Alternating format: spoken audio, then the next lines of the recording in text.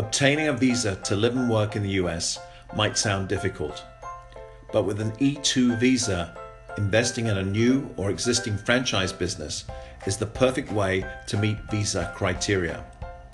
First, what is an E2 visa?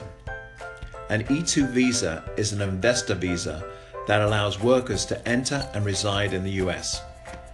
It differs from many other types of visas and it is a non-citizenship visa, meaning it does not allow the visa holder to gain citizenship to the US. In general, the visa must be renewed every 2 to 5 years, and there is no limit as to how many times the holder can renew the visa, as long as the business is trading. The E2 visa is only available to certain nations. Most European countries, the United Kingdom, Australia, New Zealand, the Philippines, Japan, South Korea, Bangladesh, Sri Lanka and Egypt. The countries to note that are not entitled to an E2 visa include China, India, Israel, Russia and Brazil.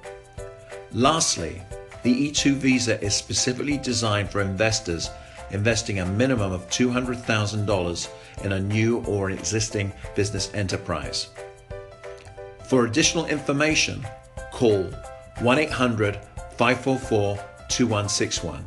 That's 1-800-544-2161 or visit allstateff.com.